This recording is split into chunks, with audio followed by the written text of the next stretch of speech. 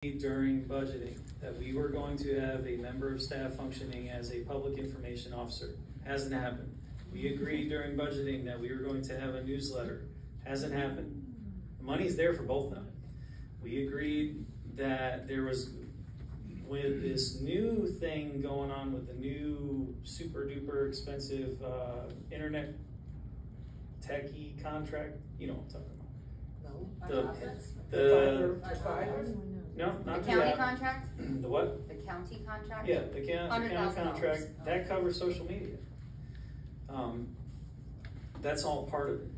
And so concerning the communication part, number one, I'm going to ask the public to have a little bit of patience, but at the same time, I'm going to ask that the sense of urgency gets heavily cranked up on the items that we budgeted and said we were going to do this year. I believe we said we had some of these on last year too, because that was on not this year but last year's strategic plan, and it also rolled into this year's strategic plan. Okay, so that's all I had on the communication part. So the employee stuff. Okay, I don't know about toxic work environment. I don't know. I'm not going to apply terms on it. Okay, but I've heard multiple comments made from up here that we have this good relationship with the employees and we talk to them and they talk to us and all that. No, they're forbidden to talk to us. We covered this a year ago. Y'all tried to make sure that I could never talk to employees. That's all on public record. I'm gonna read an email. This is public record too, so if anybody wants to read it, they're welcome to. It was brought to my attention that a staff member recently spoke to one of our city commissioners on operational maintenance concerns. I think it's important to visit with commissioners and have dialogue of progressions taking place involving our departments. Saying hello at special events or informing a commissioner of training you attended is encouraged. However, speaking to a commissioner on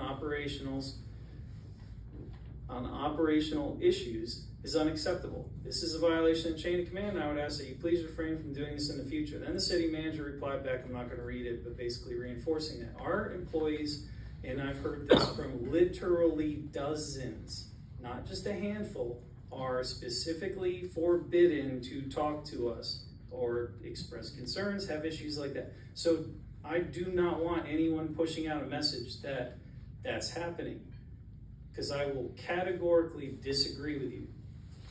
And I also have the documentation showing where the employees were emailed themselves saying, don't talk to commissioners. Now, there is an issue of employees needing to talk to the city manager that have gone to HR. I can't validate this, I'm not involved in operations, but dozens, again, I'm going to say, because it's that high a number, are saying they're being stonewalled. They can't get good two-way conversation going. I don't know if that's the case. I'm not getting involved in that, but I am going to say that they were told not to talk to us about anything operational, their own concerns, or anything else, or anything outside of what you heard in this email. And they are forbidden to do that under threat. Just want to be clear. And I want to clear the air to any message that's been pushed out contrary to that. And it's in black and white, it's public record, y'all can pull it. That's very interesting, because there have been several times when, following what I thought protocol should be, I've said to Mr. Whatever his name is, the city manager, I'm sorry, this is 3 hours. Yeah. We haven't even started the meeting. I would like to speak to whoever on staff about whatever. He's like, why are you even asking me? Go talk to them. So that runs contrary to that. No, I'm not saying you made that up. But it's public record. Just for the record, this was an email dated 10/17/21 at 3:47, and so that is what the employees are being told. They're copied in that email. But I just want, there has been things said contrary to that, that's where I have a problem with, is I don't want messages being pushed out about that. I'm also not saying though that there's huge toxic work environments. What I am saying though is there is opportunities, and because we said that there's this open line of communication and everything, that's where I had to interject and say, no, there's not. And we had a meeting about this, and you know, a couple of y'all told me that I couldn't have conversations that I was having, and I even said that those conversations are going to happen whether y'all like it or not. And you know, I'm pretty sure you remember that. So I just wanted to clear that part of it up. The other part of anything, you know, I don't think the sky's falling. I really don't. Okay. I think we have opportunities though. Okay, well, Just one last question. You get one more. Okay, can we just get the clarification on the hang up on the resident? Sure, absolutely.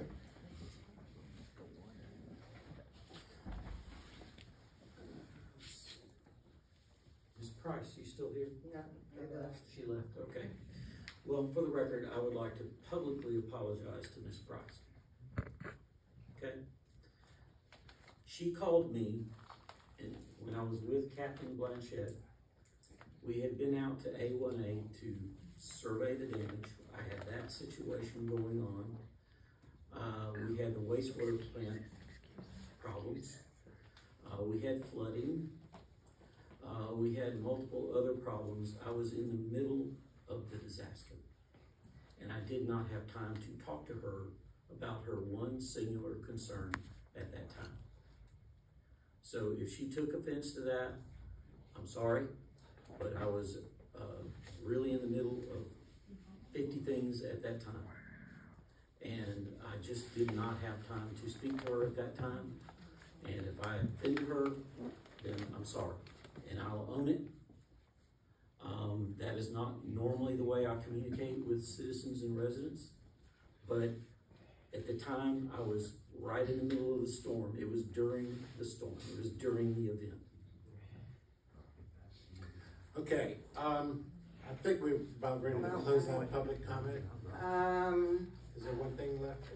Well, these were things that I thought of while comments were being made. You brought up yesterday's Tiger Bay meeting. Okay. Okay, Monday night, during our emergency